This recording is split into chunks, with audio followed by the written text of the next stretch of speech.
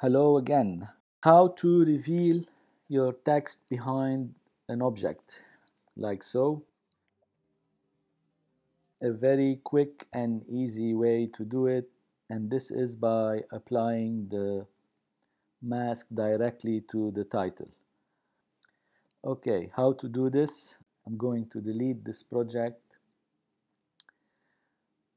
open my browser. I need a clip, press E to append it to my timeline. Next, I need to apply the title to it.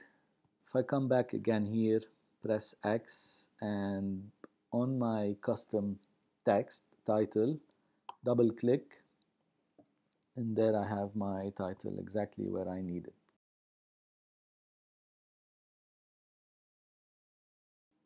Okay, now I go to the effects browser and I want to use the draw mask. So I drag it and drop it on top of the title. Close the browser again. Now I need to go back to my inspector on the video, and there I have my mask options. I need to add a keyframe to feather and the control point. Close the inspector. Next, we start by drawing the mask. At this side, I want to add a couple of extra points. You'll see why in a minute. Okay, now that my mask is done, how this effect is going to work.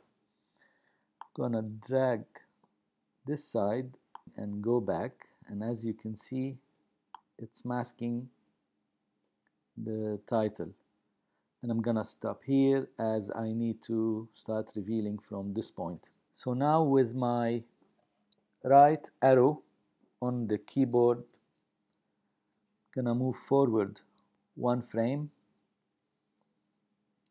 Okay, maybe one more, that's it here, and then drag forward. Let's adjust the points,